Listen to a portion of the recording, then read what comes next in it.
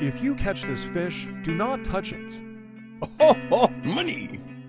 Now look, I know that that video right there was very uncomfortable to watch, but this fish is actually not dangerous towards humans in any way whatsoever. So, quite a few of you guys have been tagging me in this video over the past few weeks, and it shows a very strange, narrow fish on the deck of somebody's boat tweaking out. This thing is writhing back and forth and opening its jaws in a very menacing fashion. Now the fish that we're looking at is a relatively unknown deep sea fish that not a lot of people know about called a lancet fish. These guys live in depths of 100 meters, which is 300 feet, to around 2,000 meters, which is over 6,000 feet. What's really disturbing about these fish, though, is they're cannibalistic, meaning they consume their own kind, they're young, they're old, it doesn't matter. Their breed is also on the menu for themselves. Now, because of how deep they live in the ocean, it is very rare for humans to come in contact with them. But lately, they've been washing up on the western beaches more and more, and scientists really don't know why this is happening.